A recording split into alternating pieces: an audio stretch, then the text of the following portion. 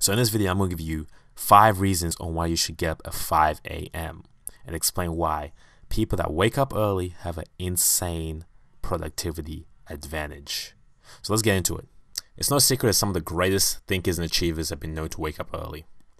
For instance, serial entrepreneur Richard Branson, who owns Virgin, he gets up at 5:45 a.m. The current CEO of Apple, Tim Cook, gets up at 4:30 a.m. And Howard Schultz, the CEO of Starbucks, is up at 6 a.m. with his freaking coffee in his hand. So what's the cause behind this madness? Well, why is it that so many people are getting up early? Well, there's a number of reasons, right? I'm sure you've heard the adage or maxim, the early bird gets the worm. Now, it sounds ridiculous, it sounds silly, but it's very true. And there's 5 reasons on why you should get up early, and I'm going to outline them right now. Okay, reason number 1. Waking up early allows you to enter the flow state. Now, psychologist Mihaly Csikszentmihalyi, I think that's how you pronounce it, stated in his book that flow is being completely involved in an activity for its own sake. The ego falls away, time flies, every action, movement, and thought follows inevitably from the previous one.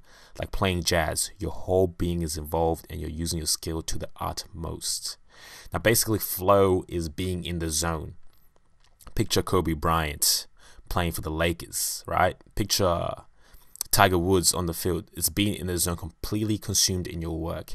And waking up early, because of the nature of the environment, usually people aren't up at that time, you are able to really go deep into your work. You're able to do that deep work that Cal Newport talks about, to do that concentrated effort where you can really make some progress.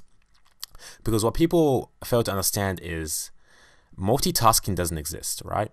Multitasking is not a real thing. When your brain tries to multitask, you're switching between 2 things. So you need dedicated time where you can focus on one thing and just kill that thing. Alright, so the second reason on why you should get up early in the morning is because it removes ego depletion. Now, ego depletion is a term coined by some scientists. It refers to the tendency for our willpower to be in finite amounts, right? So think of your willpower kind of like a battery. And as you go out throughout your day, exerting your willpower, the battery goes down, of course. Now, things that exert your willpower are filtering distractions, resisting temptations, suppressing emotions, restraining aggression, trying to impress others, implementing new behaviors, and doing things we don't like. All these things decrease our willpower. Think of it. Have you ever had a day where you're irritated at work?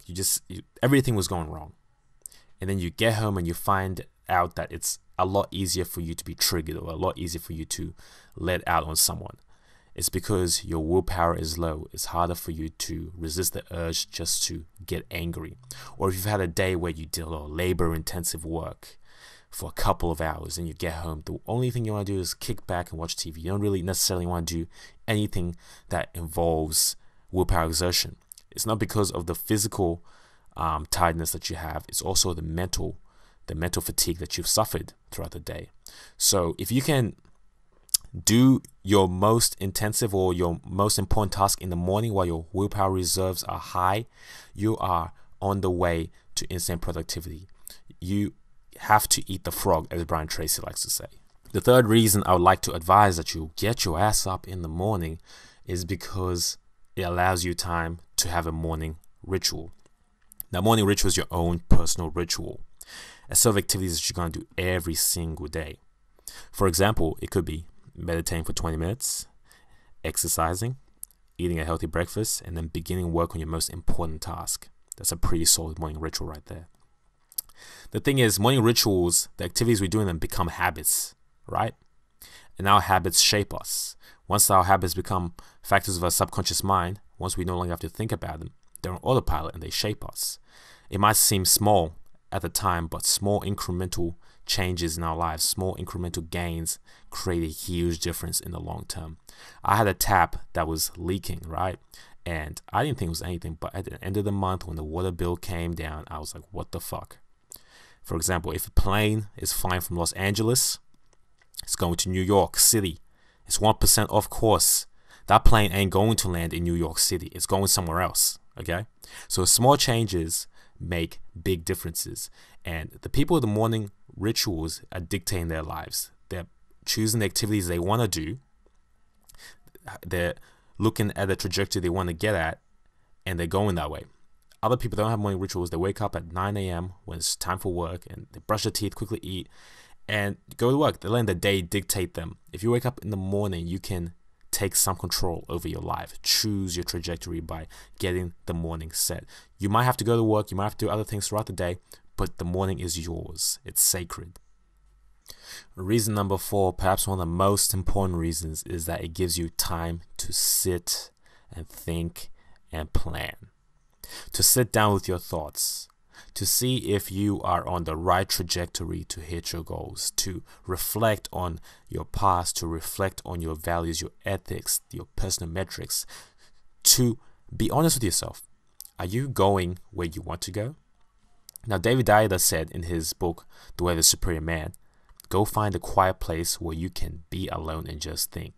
He advises that every man, and every woman too, I suppose, has to find some time throughout the year where they can take the week off and just think, reflect, and see. Now, you don't have to take a week off. You do this every morning if you wake up early.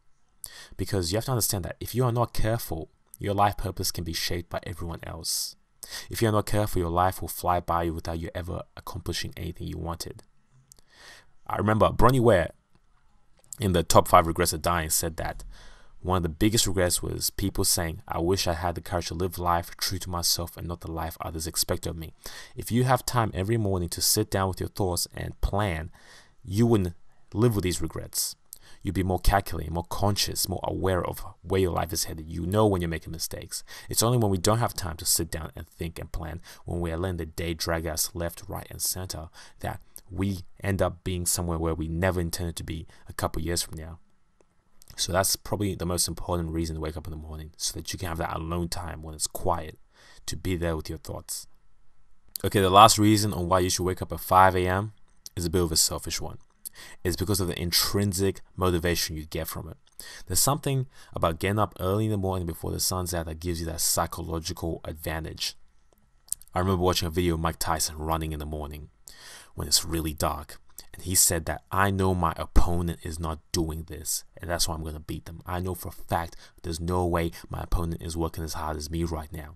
I'm up here running in the morning. It's the same thing as a Navy SEAL. A Navy SEAL knows he's a badass because of what he's endured, because of what he's experienced. Hell Week, running 40 Ks and doing all kinds of crazy shit. Same thing with you. When you wake up at 5 a.m. every morning, it gives you a crazy psychological advantage. You know you're a badass when you do it. You know that you're a badass when you accomplish more in your first 3 hours than what people do in their whole days. So to conclude, I only have one question for you. What time are you going to get up tomorrow morning?